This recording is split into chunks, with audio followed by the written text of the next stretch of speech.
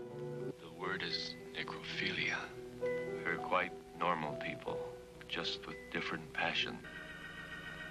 A woman cursed with a secret too terrible to reveal.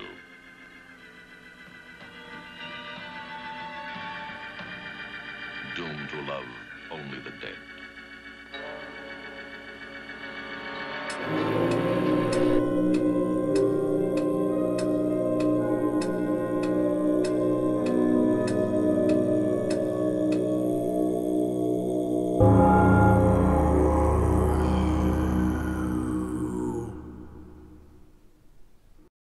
Hello, everybody, and welcome to episode 29. I think it's episode 29. Episode's rolling by. Of 13 O'Clock Podcast. Hope you guys are enjoying the show. We have seen that we've had some fans on our YouTube page. That's pretty cool. That seem to watch all our shows and seem to like them, and that's pretty awesome. Yeah, the podcast is doing good too. Yeah, so we appreciate everyone's support. And if you like the show, I'll put a link to the Project Entertainment Network Patreon page.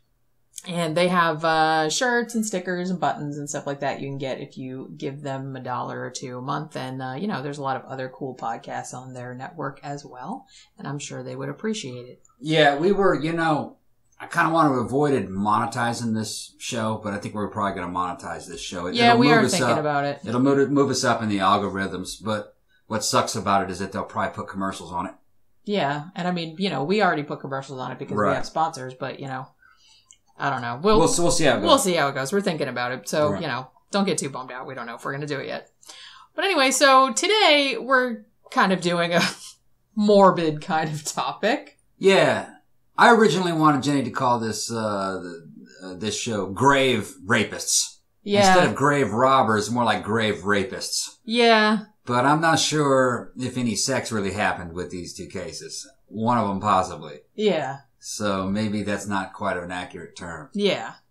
Basically, we're talking about two cases of necrophiliacs.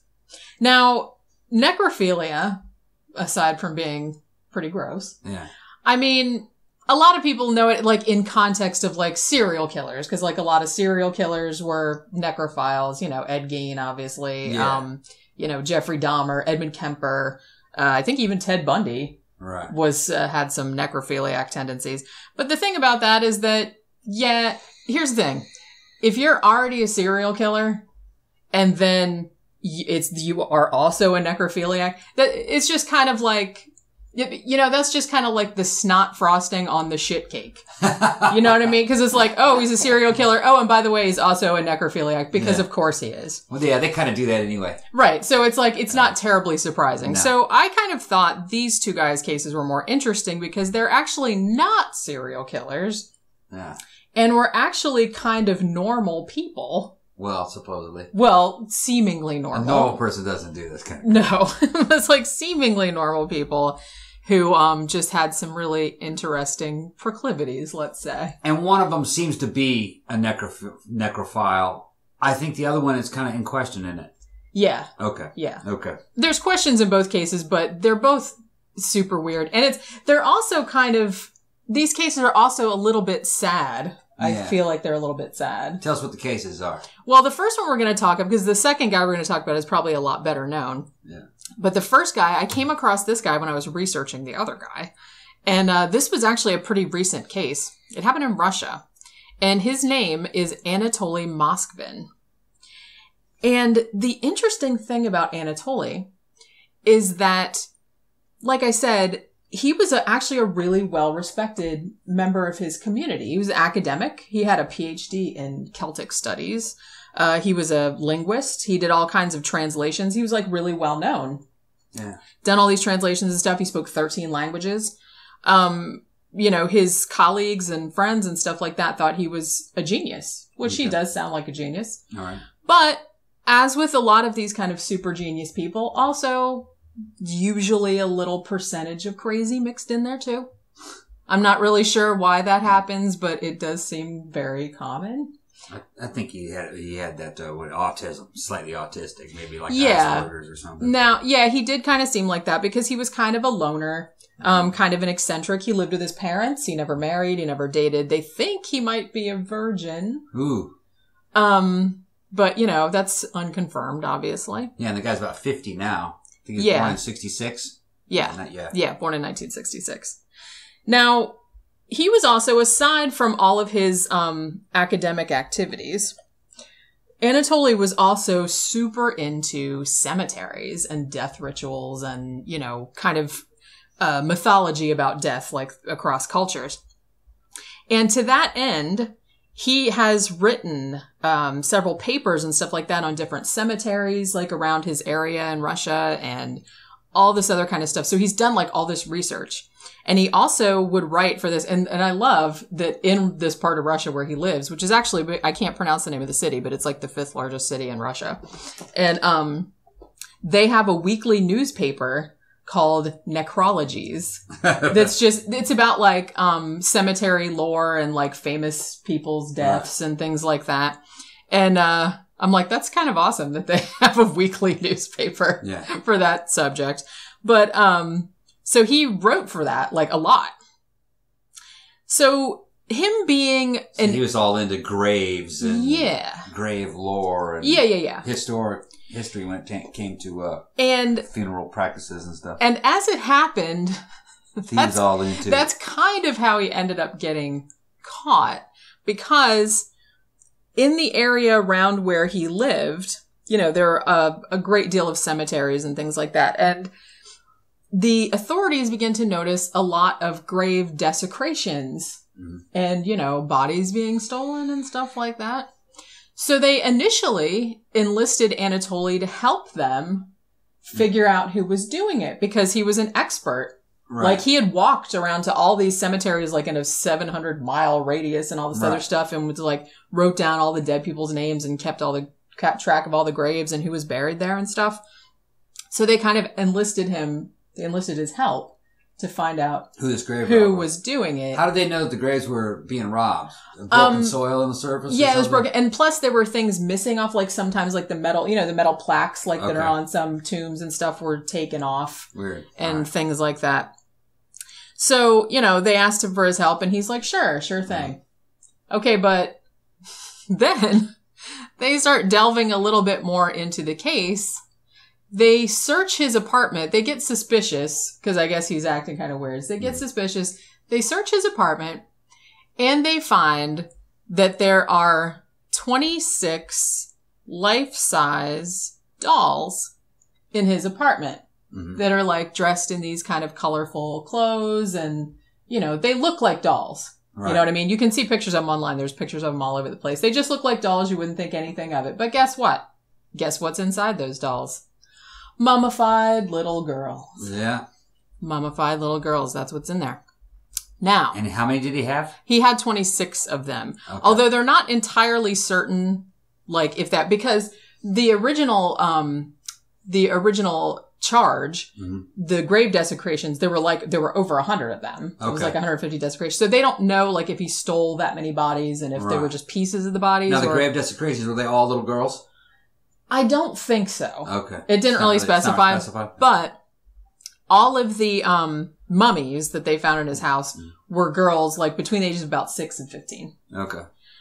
And so here's what he had done.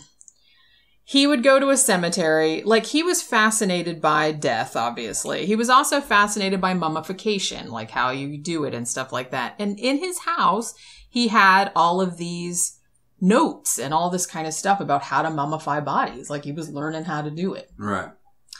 And so he also had, like, maps of, like, all the bodies he'd taken and stuff like that. And so what he would do is he would go and, you know, and take the bodies.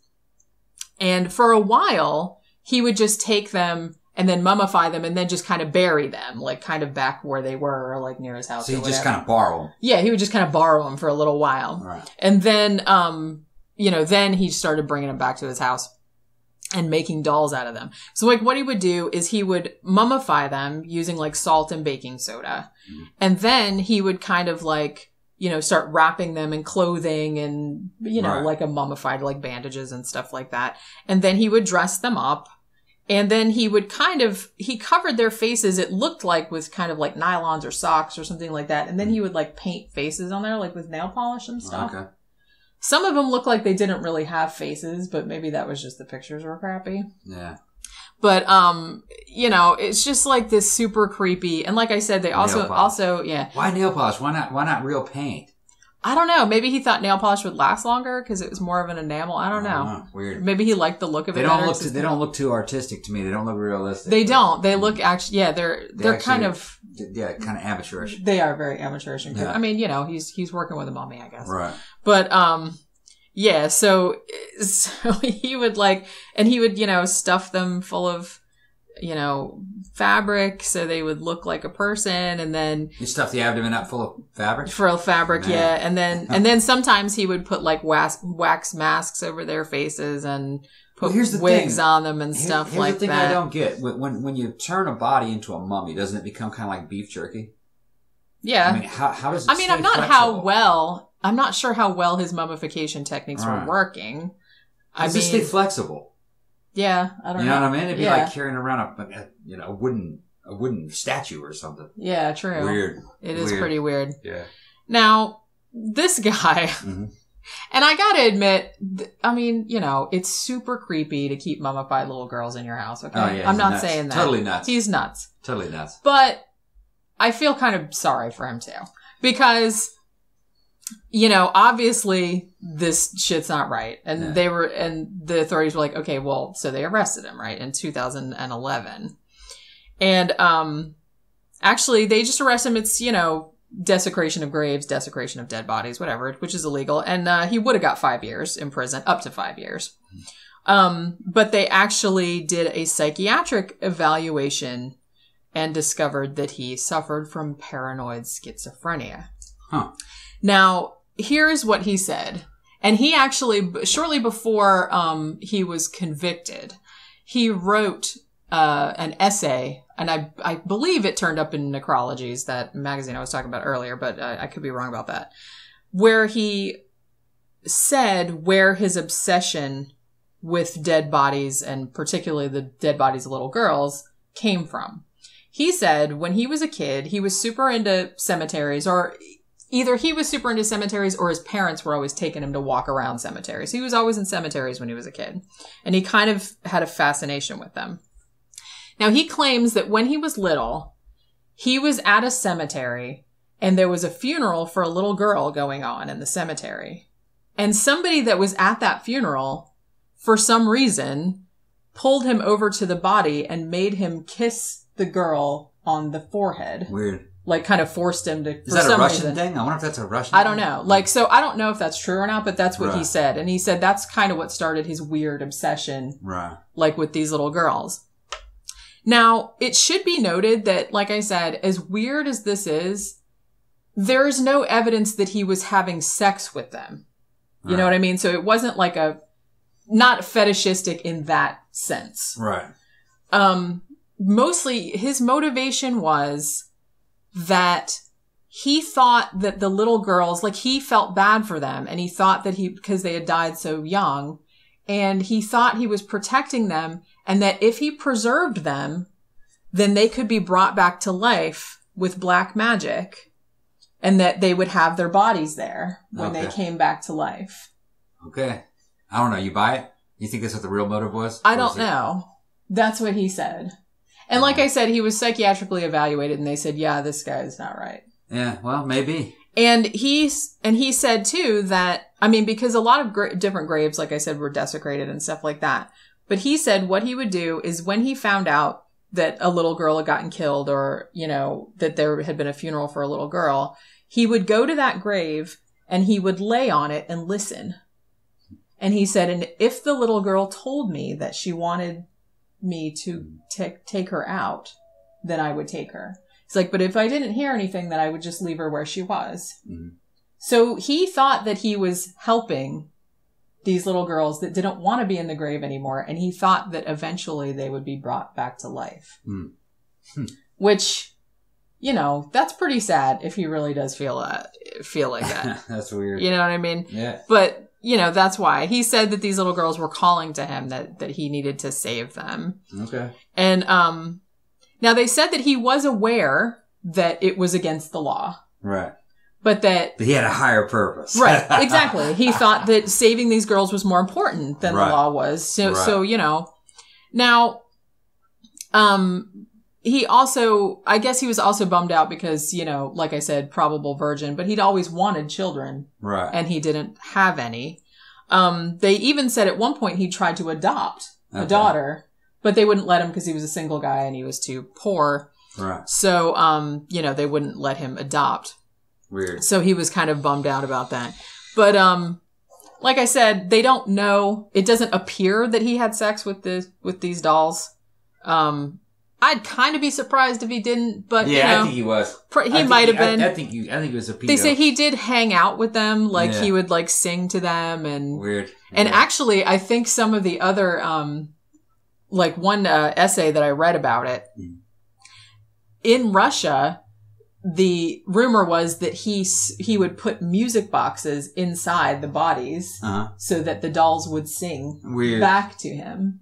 Yeah. You know what I mean? No evidence though of that? No, I just read that like that some Russians thought that. Okay. And apparently there's a thing now there in that area of Russia where like if someone died and like you were having a funeral and it was like an older woman, they'd be like, oh well, at least she's safe from Anatoly. Like he only takes little girls, which is it's fucking awful, man. It's awful. It's just. I wonder what it smelled like in his house. See, that's what I mean. Well, it's the parents didn't complain. No, they thought they were just dolls. Yeah. Now, I do. I feel like he was like constantly like. Probably soaking them in perfume and Febreze and all that. I have a hard time. You know, I've seen photographs of these dolls. I have a hard time. Believing that the parents didn't think something was up. When you see that doll, you're like, man, that's a dead body. Yeah, I don't know. It's like when I first saw them, I was just like, what the hell is that about? They do kind of look like. I mean.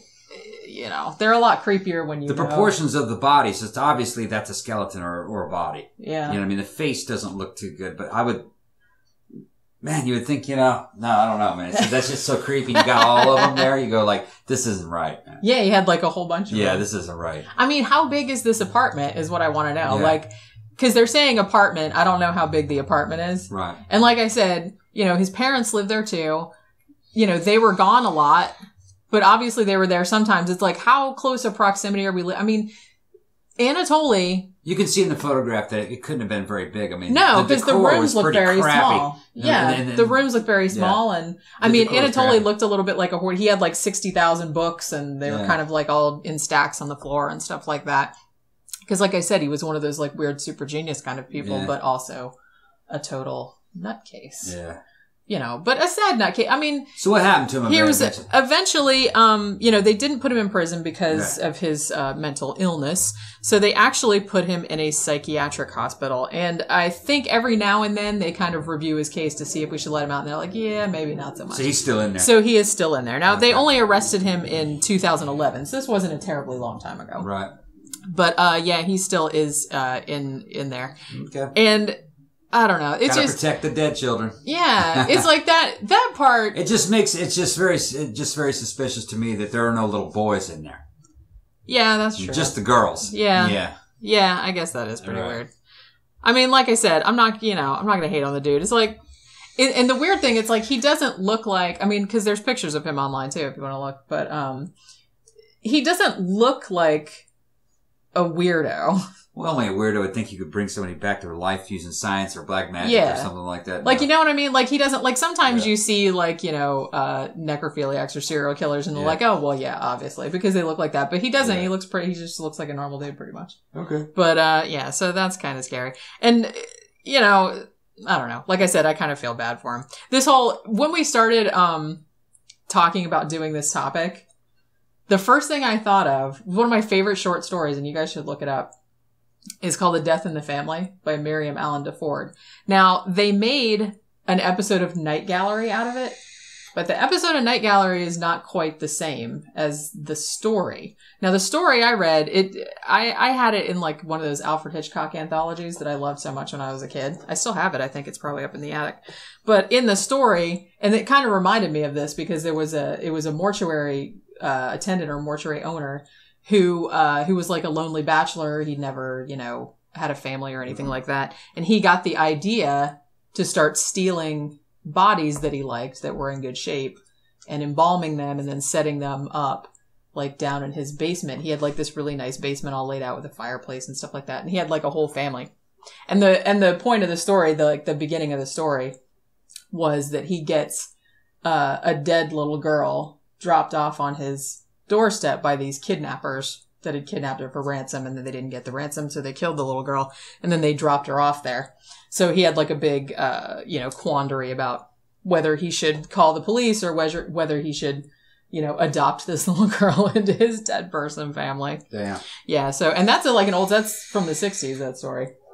So, and also I should note too that, see, this is what happens when you're researching a podcast like this and you end up finding out all kinds of like weird facts that you didn't know. Like, if you guys seriously go read the Wikipedia page on necrophilia, it's a hoot.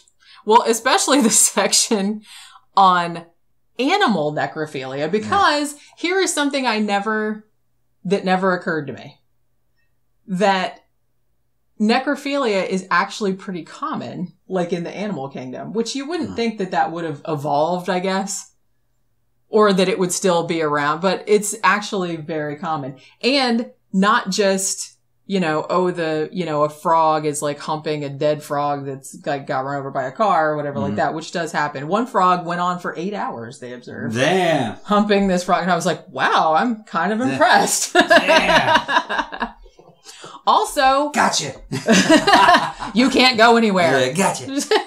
Okay. Also, homosexual necrophilia is kind of common too. It's particularly among birds. Birds, yeah. They'll and some of them jump on a dead bird, just tear it up. Well, and some of them will kill another bird and then fuck it. Damn. Like a male bird will kill another bird and then fuck it. Damn. It's not like every member of the species does that, but it's a pretty significant percentage. That's bizarre. Yeah. And I love I think it was on the Wikipedia page where they were talking about like a pigeon that was humping one who's head got crushed in the road and stuff like that. I'm like, man, animals are gross. They just take advantage. Hey, it's free.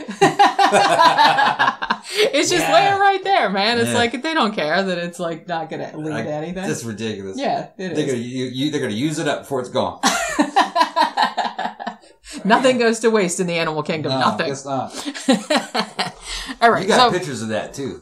There's a lizard. Yeah, if you go on the Wikipedia page about necrophilia, I'm sure I'm on a list somewhere, like all these fucking Wikipedia pages I go to. Yeah. But, although I'm not as weird as the person that had to write this, so I'm just saying. But yeah, there is a picture on here of one of those big monitor type lizards. Yeah. Fucking a corpse. They're ridiculous. He seems into it too. Yeah. Weirdos. Maybe they don't really know it's dead per se. It's just that it's not getting away. Yeah. There's maybe that's what it is. Death, yeah. I think they're not thinking about the death part of it. Yeah, they're just thinking, well, it's just it's not moving, just laying there, so. So might as well. Yeah. Might as well jump right on it. Yeah, he's not resisting.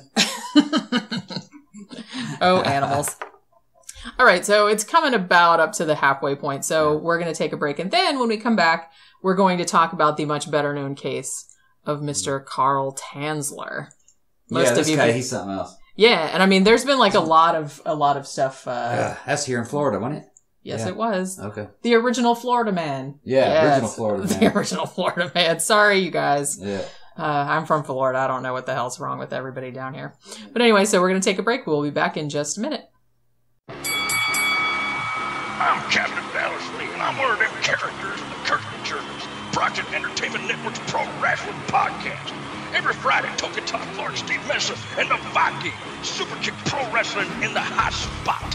Featuring interviews with the up-and-coming indie superstars that are stable that shoots while it works. You can only hear them on the Project Entertainment Network. Thank you very much. Remember the Alamo!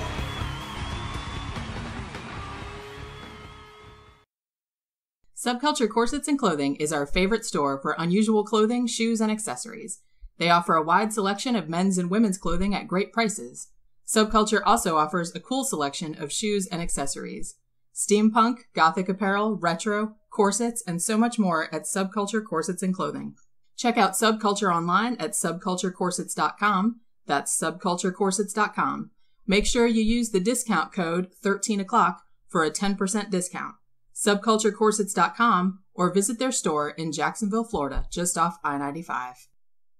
Project Entertainment Network presents Buttercup of Doom with your host, Kelly Owen, just a girl who writes horror and thriller fiction, talks to bugs, jumps in puddles, and now hosts a weekly podcast full of opinions, advice, and a touch of gypsy wisdom. Whether it's current affairs or social media nightmares, join me as I rant and rave and off-rope a big old bucket of common sense. Wednesdays on Buttercup of Doom. Hollow Earth. Graphic design by Jenny Ashford. Specializing in posters and flyers. Special rates for bands and artists. Quick turnaround times. Books and CD covers. Consultations through email or Skype. Logos and packaging. Payment through PayPal. Ads and promo materials. Satisfaction guaranteed. Visit the Facebook page at Hollow Earth Design or email hecate80@hotmail.com. Okay. Yep. Necrophiliacs. Now we are talking about the case of Carl Tanzler. Original Florida man. The original Florida man. I'm sure there were some before that. I'm sure there's been Florida man before there was even a Florida. There's something in the fucking water down here. Look how debonair this guy's trying to be. He is fucking debonair. Well, he's not, I mean, he's not actually from Florida. Like, a lot of people aren't. I am. Yeah. But, you know, a lot of people aren't. He was actually, German. He was born in Germany. Right. And, he moved here later. Now, he's also known by Carl von Cosel or Count von Cosel. He's not a count, but whatever. He thought he was the shit, I guess. I guess so, yeah. He was the count. Yeah.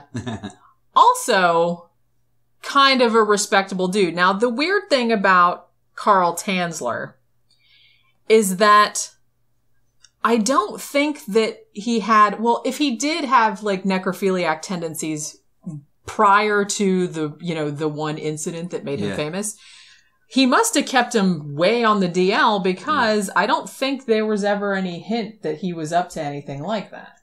Okay. But, yeah, but but again, he seemed like a fairly normal dude. He was a radiologist. He kind of looked like Mr. Peanut. A little bit, yeah. You know that Peanut that with the spectacles, with the top hat. And what's that fucking thing called? I don't know. I bought you one. Yeah, Mr. Peanut. Yeah, a monocle. A monocle. There you go. Why couldn't I remember that word? I don't know. But so Carl Tanzler, he moved to Zephyr Hills, Florida, and he had a wife and kids at the time. All right. But then, for some reason, he decided he was going to leave the wife and kids in Zephyr Hills, and then he moved to Key West. All right. And he took a job in the Marine Hospital there. Like I said, he was a X-ray tech, or a radiologist, rather. Now, there's probably a separation. But, you know, back in those days, they kind of kept that stuff on the down low. Yeah, yeah. Basically a divorce. But yeah. I'm sure about it. It might have been. Now, they had 2 kids. One of the kids died at 10 years old, I think, of diphtheria. And the other one lived, but, you know. But I don't think he moved here until later. But like I said, he seemed like a fairly normal dude, right? So he moves down to Key West. He takes a job at the Marine Hospital as a tech. And then, in 1930, this woman comes to the hospital for treatment. She's 21 years old, and her name is Maria Elena Milagro de Hoyos. Okay. She comes in with her mother. Now, she has tuberculosis. Oh. Yeah. Yeah, which, you know how that was almost deadly. That's almost always deadly back pretty much, yeah. In 1930 it was. So she comes into the hospital, and Carl Tanzler sees her and is immediately in love. Yeah, and he's an old guy at this time. Yeah, he was fairly old. Well, he probably was 60. Yeah, he was a lot older than her. Yeah. Now, the interesting thing about why he immediately fell in love with her was that he claimed that ever since he was young, he had been having visions and dreams about this distant relative. And this distant relative told him that his soulmate was this particular girl and showed him in his dreams what this girl looked like. Right. So evidently, when Maria Elena walked into the hospital, he said, that's her. Yeah. That's who I've been seeing in my dreams all this time. And she and I are meant to be together. He made that up. I bet you he made right, but that I'm just up. saying, that's what he claims anyway. That. Yeah.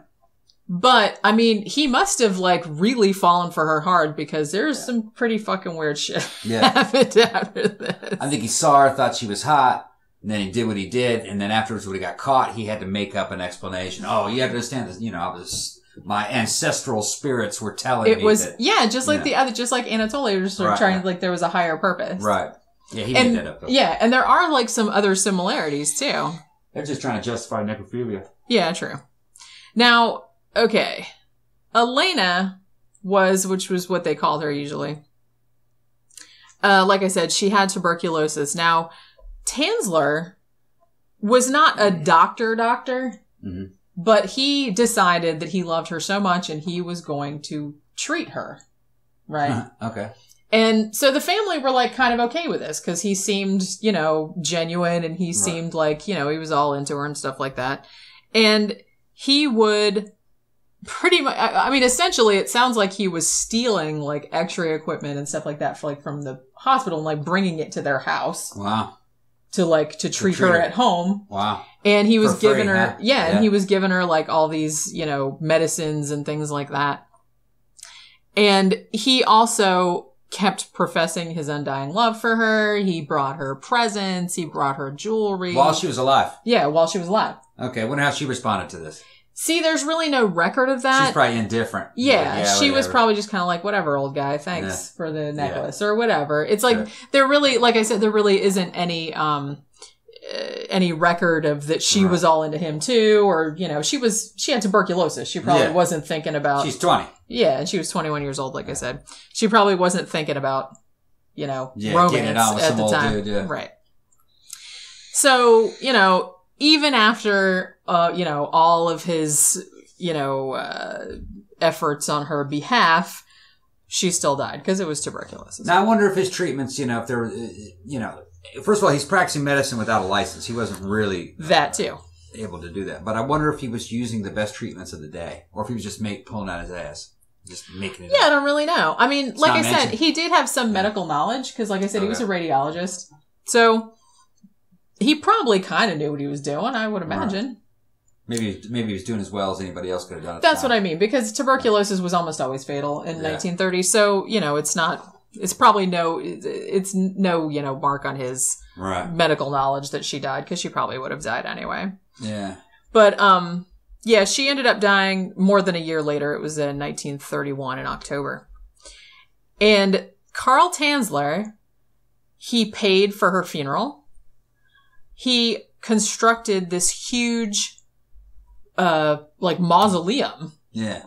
There's pictures of it. It's like a really big, thing in Key West Cemetery. Money, man. He had money. Yeah, he wasn't poor, I guess. But, and the family would, like I said, again, the family was okay with this. Right. So I'm not sure, maybe he didn't really come off as creepy to them because they really, they seemed to give him every, they didn't really be like, no, that's okay, or, back off or anything like that. Right. I guess it's cool that he's paying for her funeral and they don't have to do it and all this other stuff. But I don't know. At first, I think they didn't think it was creepy. Right. Even though to us it seems kind of creepy. Yeah. Because it's like, what happened? What happened next? So he paid for the mausoleum, right? And he started visiting the mausoleum. All right. Every night he would go and sit by it. Okay. Now she's sealed in there though, right? Yeah. In the crypt inside the mausoleum? He had the key. He had the key. Yeah. He was the one that had it built. A lot of times when you walk into the mausoleum though, the coffin is like in a crypt that's sealed into the wall, usually concrete or something. Well, see, here's Was it the like thing. that? Or did he have access to the casket itself? See, he must have. Right. Because, here's the thing. Since he paid for it to be constructed, I'm assuming... They did it to his specs. That they did it to his specifications, and he was thinking ahead. He's in there molesting that body. Well, I don't know if he molested it while it was in there. Right. But he would visit it for a while without taking it out. Okay. You know what I mean? He would just go and visit her. He's in there letting it cook. He's in there letting it cook. Get nice and rotten. Oh, man. And then, apparently, after a while, and this was like a year and a half later, he decided that he didn't want to go to the the mausoleum anymore, and he wanted her by him all the time. Take her out of there. Now, he hadn't done any preservations or anything on her. Not at this point, no. She was just, I guess, embalmed. Yeah. Yeah, Which that'll keep them kind of intact. But they decay anyway. They do, yeah. And like I said, this was a significant amount of time later. Yeah. Okay. Right, a significant amount of time. Yeah, bad. I know it is. So he goes to the cemetery with a toy wagon. And, I know, a radio flyer. Whatever. I'm assuming. I can just picture it. I can picture the scene. Little Mr. Peanut down there with a toy wagon. With it, yeah. Yeah, with a penchant for necrophilia. Oh, God. Yeah. God. So, here's the thing. Much like Anatoly in the first part of this show, Carl claimed that when he would sit by the mausoleum and, and hang out with his dead girlfriend, that she would talk to him and that she kept telling him, get me out of here. Yeah, so it's all consensual. Yeah. Which is, it's all consent. The dead can consent. Sure. Yeah. They ghostly told me. Sure. They ghostly told me. Yeah. So, he used to sit there and sing to her and she said, please, Carl, take me out of here. I don't buy a word of what these dudes say. So, so he gets the toy wagon and he, takes her body out and takes it back to his house. Yeah. Okay. So, once he gets the body back to the house, obviously she's not in that great a shape. Yeah. So what he does is he puts the bones back together with like coat hangers and like twisted wires and stuff like that, like reconstructs it. Oh, so she was falling apart? Well, yeah. Damn. Like I said, it had been a year and a half. So she was like something out of The Walking Dead at that point. Yeah, she was like a zombie. Yeah. Yeah. This dude's nuts, man. I know. And like I said, it just seemed weird that he had never done anything like this before, or that they know of. Maybe he did and they just never caught him. But, Maybe that's why he's separated from his wife. Yeah, maybe she's like, maybe she found his stash of like necro porn or something. I wonder if they have necrophiliac porn in 1930. I'm sure they did. No, I don't think so. You don't think? I doubt it. They had some pretty I don't think they have it today. They had some yeah, they do. They do? What are you talking about? People pretending like they're dead? Yeah. Okay. Well, that's a fetish too. That's like that's like kind of a separate fetish. It's just people that like to pretend they're dead. I got you. It's very rare for people to actually be in it, but there are some. There are some. So he puts the skeleton back together with wire. He puts glass eyes in there because that's not creepy at all. Because I guess she didn't have any eyeballs left. I would think. And obviously, the more rotten she got, she would or Carl rather, would kind of patch her up with silk. Like he had like this silk cloth and he would soak it in wax and plaster. Yeah. And then so he was basically making a paper mache over her rotted flesh. Ugh. Now, here's one of the weirdest things to me, right? Like for the hair, because obviously her hair had fallen out and started falling out. So he made a wig. Now, he made a wig out of her actual hair because her family had given him her hair. Like after she died, like given him some of her hair because I guess he asked and they were like, okay. Wow. To me, that seems like a very strange. Yeah. I mean, like I don't know. In a way that almost kind of suggests that maybe she did kind of love him back because I don't know. If it was just some rando or just your doctor or something like that, and after she died and then like this guy comes up and is like, hey, would you mind terribly if I took some of your dead daughter's hair? I think they're all like, yeah, no problem. I think the parents were just desperate for medical treatment for the daughter. They're going to put up with anything to get some free medical treatment, in an attempt to save her. That's probably maybe. It's just, I don't know. That seems really weird to me because I'm sitting there going, and it's funny because most of the stories about, most of the things that are written about this, they don't even really comment on that. On Oh, he made a wig out of hair that the family had given him. Yeah. I'm like, what? Yeah. Let's unpack that a Well, little maybe bit. they considered him a friend of the family. I guess, but still, I would think, Yeah. even if I had a friend of the family and somebody died and they asked for their hair, I'd be like, bro, no. All right. That's fucking creepy. Stop it. But yeah, so yeah, he's kind of paper macheing his dream girl back together, you know, filling her up with rags and stuff like that. And now he kept her in his bed. Yeah. Okay. And he kept spraying perfume on it and Ew. deodorants and things like they didn't have Febreze back then, but you know, that type of thing. To mask the odor, which that doesn't work. Oh man. Dead people smell is like the worst thing ever. It's like, can you imagine what his fucking house probably smells like? Oh my God. But, so now some reports say that he put a paper tube up her vag for nefarious purpose. Yeah. And it had I think it had lips on it and everything like that, so he could have sex with it. Oh my God.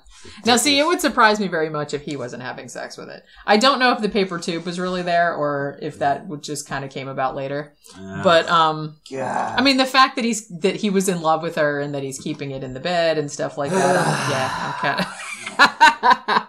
Are you going to need a shower after this? Are you gonna This is nasty. I know, it's horrible. But, yeah, so apparently he got away with this for quite a while. She was in his house until 1940. So how long are we talking about? And that Almost was 10 years? that was like 7 years, right? Yeah, because I think he didn't take her body out of the grave until 1933. How did he get discovered? Well, evidently there were rumors going around. I heard that a little boy in the neighborhood had walked by Tanzler's house and had seen him dancing with what looked like a doll, like a big doll. Like he was dancing around his living room with it in his arms.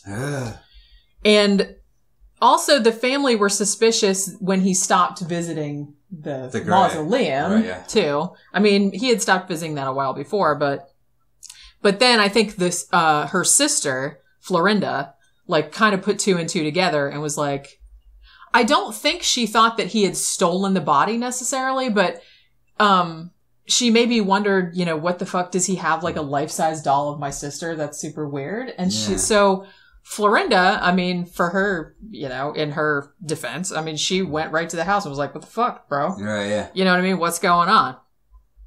So, yeah, she went to his house. The sister had heard rumors that he was sleeping with the disinterred body of the sister? Yeah, yeah. So it where those rumors came from.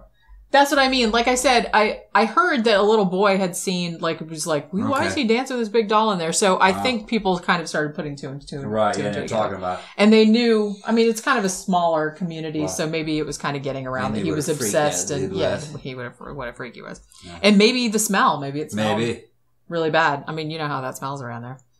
So, so the sister was like, you know, arrest this freak. And they did. And they did find the body in there. Now, Carl Tanzler, they actually did give him a psychiatric evaluation, obviously, as you would. But they thought that he was competent to stand trial. So, you know, he had a hearing. It's, you know, for just removing a body without authorization, destroying a grave, yada, yada. Now, he ended up getting released because, one, the statute of limitations had expired. On the crime, because it's not, I mean, you can look, like I said, on Wikipedia, necrophilia. Just grave robbery. It's now it's a felony in some states, but in others, it's just a misdemeanor. Okay. It's usually not like a super big deal. Right. I mean, as long as you didn't kill the person or anything like that. Yeah, it's nasty, but, you know, you're not hurting the person. So, and the odd thing, too, is that in the community, there was actually kind of a lot of sympathy for him. Yeah. Because it was kind of like, oh, it's a great love story. It was kind of like romantic, morbid. I think they were reading into it. But romantic. Naive. Right. Yeah. Naive. But at any rate, you know, he actually got off. Now. Oh, well, he got off, I'm sure. In more ways than one. Damn. I know, I walked right into that, didn't I? Yeah. That was good, though. You picked right up on that. Now, here's the thing. Okay, Carl Tanzler Right, a creepy dude, right? But I have to say that the surrounding community of Key West maybe not much better, because after her body had been taken out of his house, they put the fucking body on display in the Ripley's Believe It or Not museum. Yeah. Or not, or they put it in a museum. Yeah. For people to come by and look at it. Dean Lopez Funeral Home, rather. Ripley's Believe It or Not museum in Key West actually has a fake setup of it, because it's kind of a famous thing that happened in Key West. I'm getting ready to walk out. Walk out of this show. Why? I've just had all I could take. This shit's nasty. He's like skeeved out. This shit's nasty. And it's making my skin crawl. Yeah. And I'm gonna have to take a shower after this. So this is some shit you come up with. This is how you are. This is how this was your idea. It was your idea to do Carl Tanzler. You're relishing in these details. This is like something out of one of your horror novels. I know. I love this shit. Yeah, I know. She writes stuff like this. Yeah. In her horror novels. I love this shit. I don't understand it. I can't stand it. This is why I can never get him to watch like true crime shit with me and stuff like I don't that. like It's that. like, I love that shit, but he can't watch it. But, so like I said, Community, not so much better. They put the body, like the paper mache fucking body, they put it on display in this fucking funeral home, and almost 7,000 people came through to see it. And I'm sure they probably fucking charge. So she gets raped when she's dead, then they pimp her out when she's dead. That's right. That's what I mean. It's like not much better, you guys. Not much better. Okay? And so like, there was like a big sensation in the media. It was like crazy, and like all these people just thought it was super romantic and all this other stuff. And like I said, he didn't go to prison or anything like that. But here's the thing. So he got off, and I guess he just went on and had the rest of his life. He actually wrote an autobiography, which I'd actually love to read that. It was in the magazine Fantastic Adventures, which was like a pulp publication. Now, his ex-wife, here's another thing that's weird. His ex-wife, Doris, I don't know if they were still married, but they were separated because he had left her in Zephyr Hills years before. But she supported him, like, for the rest of his life. So, I don't know, whatever. And, he had a death mask of Maria Elena. Mm-hmm. And he made it like a life-size doll. Okay. That he kept until he died. Right. So, he had a life-size effigy of it. So he had basically a sex doll. It just didn't have a rotting corpse in it anymore. Yeah. Which I guess is marginally better. Maybe you should have gone that way the first time. Exactly. It's like, why didn't he just do that from the start? Then that would have been weird, but not... Be a lot more sanitary. That too. This shit's nasty. This is nasty. I'm sorry. It's just being nasty.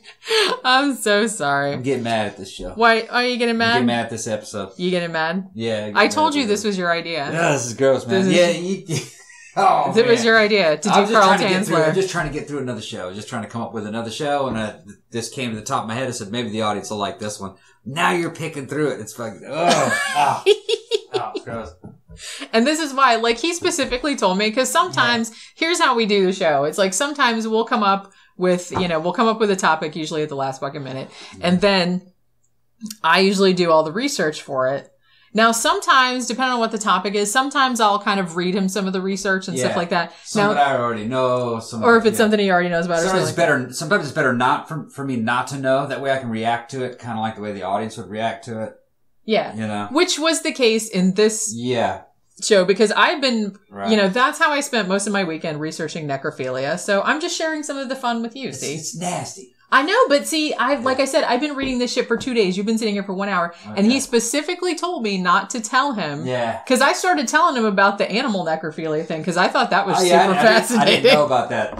I thought that was super fascinating, that like birds will like sit there and hump a dead bird that got hit by a car. Man. I'm like, that just fucking cracked me up so much. There's so much wrongness in nature.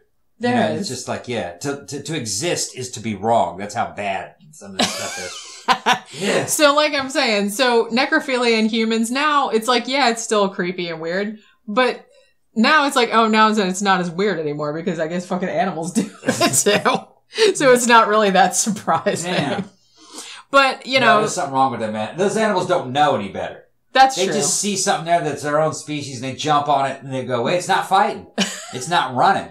You know? Awesome. Yeah, I'm just going to keep on humping. Yeah, it's going to keep on keeping on. I don't think they realize that it's dead, you know? I don't think they really realize it's dead, do they? Oh, man. Maybe they do. Maybe they're into it. You don't know. Yeah. Hey, this one's free. It's free. That's what I mean. I think it's more opportunism. Yeah. But anyway, the case of Carl Tanzler actually kind of struck a chord in popular culture. There's shitloads of like songs about him and stuff like that. I think and You'll Know Us by the Trail of Dead. They did a song about him, yeah. And you know, they did like there's a band called the Black Dahlia Murder that did a song about him. And you know, there's lots of other ones. And like I said, the Ripley's Believe It or Not Museum in Key West, which I don't know if it's still there now, like, because we live pretty far from Key West. We live in Orlando, but, you know, they used to have, you know, a thing of Carl Tanzler and Maria Elena, like him preparing her corpse or whatever. So I guess they had like a little fake thing of that. I don't know if it's still there or not. But, yeah, so necrophilia, you guys, here's the interesting thing. Like I said, and since I had to read about necrophilia all weekend now, you have to hear about it too. Talking about this again? Yeah. Damn. Well, yeah, because we still have a couple minutes of the show. Okay. But out of all the people that have the necrophiliac fetish that they've studied, they broke it down into like percentages of their motives, right? The overwhelming majority of them, 68% as a matter of fact, their whole motivation was for an unresisting partner. Yeah. Yeah. So that's that is by and large, the greatest motivation. And then down from that, 21%. Because they're so nasty that a living person would resist them. Yeah, that's what usually happens. Yeah. Well, see, that was another thing that I kind of found fascinating about these two guys is they weren't like repulsive or anything like that. Like they weren't repulsive looking. They weren't like, you know, they just looked like normal dudes. Weird. They just, you know, their brains were just broken. But, you know, the next one down, 21%, it's because, you know, their spouse died or whatever, and they still want to maintain connection, which I guess is the most understandable. Only 15% genuinely attracted to dead people. Ugh. Only 15%. So if that makes you feel any better, that's not that many people. And, you know, and then there's a smaller percentage that, you know, they have low self-esteem, which I guess probably all of them do, but they have low self-esteem and they want to, express power over a dead person, which seems dumb to me because I'm like, the dead person doesn't know that you're expressing power over them. Yeah. Well, one thing that matters is them. Yeah. They can't express power over living people, so yeah. But yeah, so, hopefully you guys enjoyed the show much more than Tom did. No, I didn't like this show at all. But as again, and I'm going to repeat that this was his idea. Okay, yeah. This was true. I take the blame for it. Yeah, I came up with the Anatoly angle because I discovered him while I was researching Carl Tanzler. I could kind of handle that one. You know what I mean? Because chances he probably wasn't really having sex with them. You know what I mean? He was making dolls out of them. But you know this second dude. Yeah, you know this second Anatoly, it almost seemed like a. I don't want to talk about it anymore. Like he was like a father figure. I'm walking out of the show. No, you can't. It's not over yet. I'm not walking out. I'm walking out. This is the first time this has happened on the history of 13 o'clock. This is gross, man. I'm leaving. This is gross, man. I don't want to talk about it anymore. Well, I have to do the end part now. Okay. I'm not talking about it anymore. Do the end part. I'm not talking about it anymore. Okay. I promise I'm not talking about it anymore. I'll come back. I promise I'm not talking about it anymore. This is hilarious. No, man, I don't like that. Man, now that I know that this is how you're going to react, now I'm going to purposely look for the grossest shit I can find. Because it bothers me, but not. No, just the more you keep talking about it, the more I think about it, the worse it is. You know? Yeah. Like, oh, God, I have like a really dark sense of humor. That's nasty. Like, that's just nasty. So this stuff, like it's not exactly funny to me. I mean, I guess it kind of is, but I don't know. Wrap it up. It doesn't bother me that much. Just be quiet. Wrap it up. Keep trying to bring it back. You keep trying to bring it back. Okay. Into conversation. I don't. Why don't you do the end part so you get your mind off it? No, you do it. Yeah, he doesn't even remember what it's supposed to say. No, I'm disoriented. Okay. Go ahead. Man, I didn't know I'd have that much to effect on it. Okay. Well, anyway, like I said, hopefully you enjoyed this show more than he did. Yeah. And if you like the show, please head on over to the Patreon of the, now you're messing me up. Yeah. The Project Entertainment Network Patreon. That's what I meant to say. Yeah. Go to their Patreon page, which is patreon.com/projectentnet, and give them $1 or $2. That's who hosts our audio version.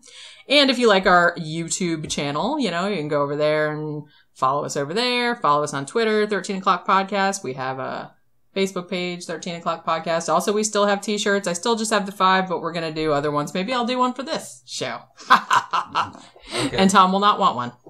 All right. But, so, Stop bringing it up. Okay. Well, no, I have to bring it up one more time because I have to say for our musical interlude at the end, this was the first song I thought of when I thought about this topic. We got to do typo negative. Okay. So we're going to put some typo negative on the end. All right. So, anyway, well, we will see you guys next Tuesday. Bye.